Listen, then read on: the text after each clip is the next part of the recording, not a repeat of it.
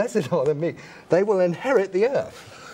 But how come most of us don't know that we own it? We have the millions, or walk in the millions.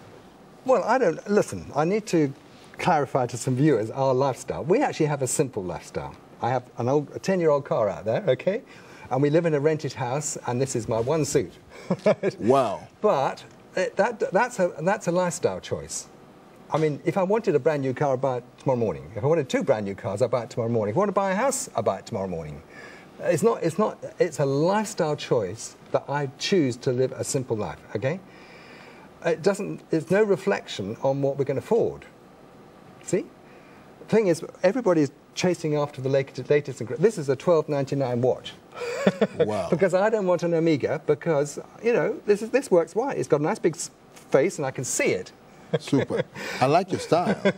But, you know, we don't need all these toys. We're not going to be here much long. We're going to heaven soon. The rapture's going to happen in our lifetime, your lifetime, my lifetime. We're all going to heaven soon. I've got a beautiful home in heaven, so you. We don't need all the trappings down here. It doesn't matter whether you rent a house or own a house. It all belongs to the Lord anyway, doesn't it? Of course it does. Yeah. Wow. Now tell me, you know, like, I thank God for the short testimony, the testimony you just shared with us about yourself. Yeah. Relying on God, obeying God, sure, and then seeing the manifestation of the glory of God in your life in terms of finances and everything. Yeah. But how, you know, what is it that Christians are missing out on? Are they not being taught well, or they don't understand what is what? Because we're not seeing Christians really walk in the kind of prosperity that you're talking about. No, and I know we're not, and I don't know why either. All I can tell you is we were bankrupt. We didn't know where to turn.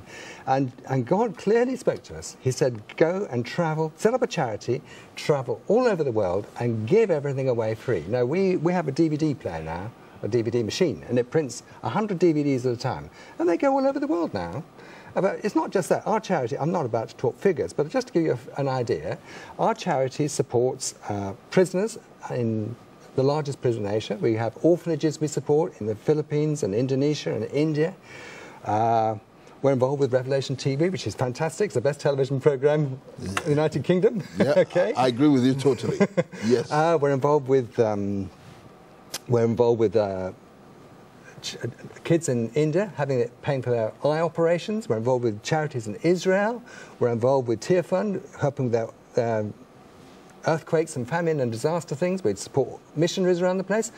And the more we support, the more God gives so that we can support more, because this isn't our ministry, it's God's ministry. God wants to support the prisoners. God wants to support the Revelation TV.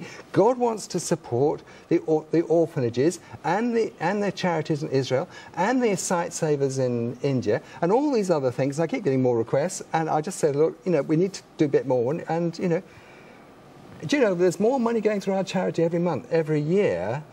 Every year there's more money going through our charity than the year before. You know, I really thank God for your life, because you're saying that you just got the suit, a 10-year-old car, and yet your ministry is doing, you know, some serious work. But it's not because I can afford 2 brand new cars. That's not a problem. I understand. You know, it's just that I don't put a lot of store in toys. Super. But then why is it that there are so many Christians struggling with their finances? Well, is there something that you know that they don't know? What's happening? Well, no, there's nothing secret. Look, on our website, it's called freechristianteaching.org. There's a whole lot of stuff about money, because we're not going to be able to get through it all.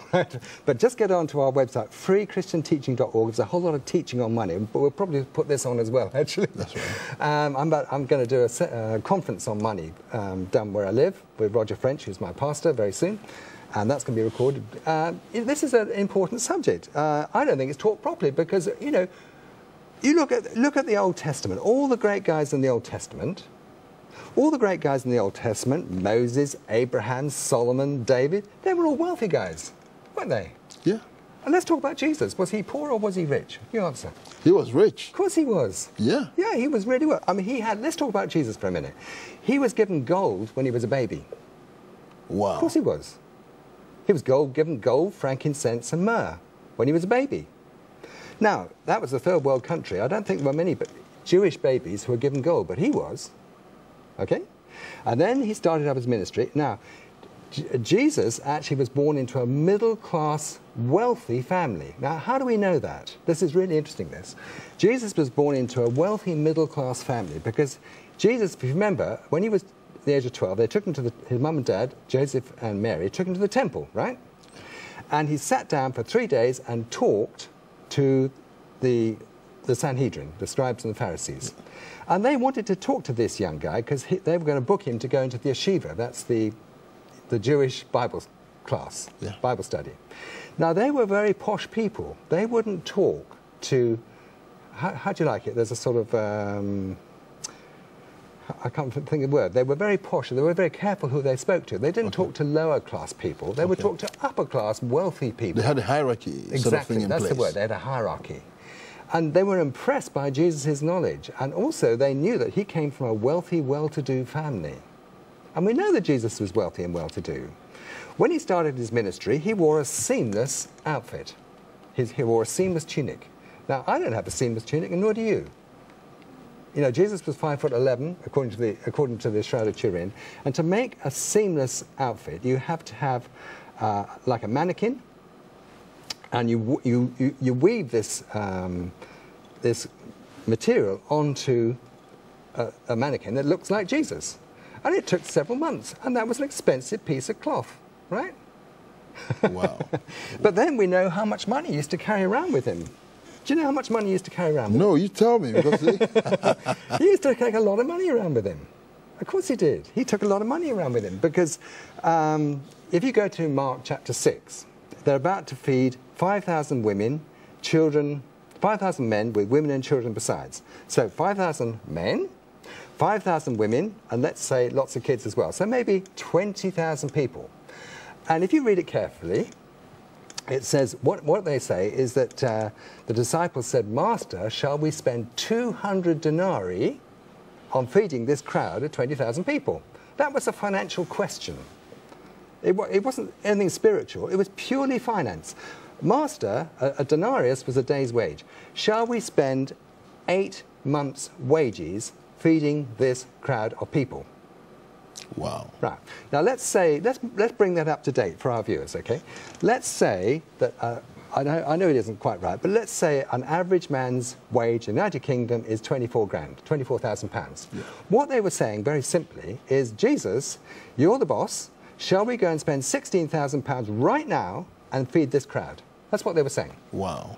See? Wow. And he said, "No, do a miracle." But the point is, they asked a simple financial question. Now, you've got to know something, is that Jesus obeyed the law. Now, we're not under the law. We don't have to tithe, by the way. It says in 2 Corinthians 9, verse 6, it says, each man should give as he has decided. So we're not under the law, but Jesus was under the law. Now, not many people know it, but in Amos 4, verse 4, it says, "Tithe every 3 days." Wow. Amos 4:4, it says, "Tithe every 3 days and give offerings on the other days." So the disciples were quite used to Jesus giving away large sums of money. So for him to give away £16,000, they'd seen it 3 days ago. They saw it 3 days before that. Yeah. They saw it 3 days before that, and they'd been seeing it for 3.5 years, or however long into the ministry it was. So if the 16,000 was a tithe, you tell me how much money was in the whole amount. 16,000 was 10%. Yeah. How much money was he carrying around with me? That's serious. That's 160,000. He was carrying 160,000 with him. That's serious. Of course he was, yeah. Wow, but then, this is interesting. But then there are people ask this question all the time. They say, was Jesus a carpenter or a builder? No. The word is tekton. We got an English word called architect. Architect. Archi means master, and tekton comes from the Greek, which means builder. He was a builder, and he always was a builder, and he's a builder right now. Now, it says in John chapter 1, it says, "In the beginning was the Word was with God, and the Word was God. All things were created by him, but nothing was made that was made without him," right? I haven't got it quite right, but you know what I mean. Yeah. John 1:1. Right. Okay, so Jesus made everything. He was the master architect of the universe. And last week we were talking about creation, weren't we? Yeah. Now, who's the creator of the universe? His name is Jesus. He's an architect, a master builder.